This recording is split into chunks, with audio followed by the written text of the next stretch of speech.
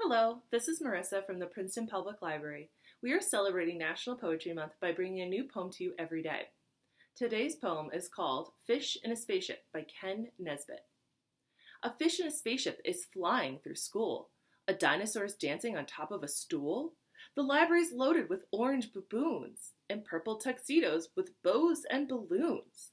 The pigs on the playground are having a race while all the pencils parade in their linens in lace. As camels do cartwheels and elephants fly, bananas are baking a broccoli pie. 100 gorillas are painting the walls, while robots on rockets careen through the halls. Tomatoes are teaching in all of the classes, or maybe, just maybe, I need some new glasses.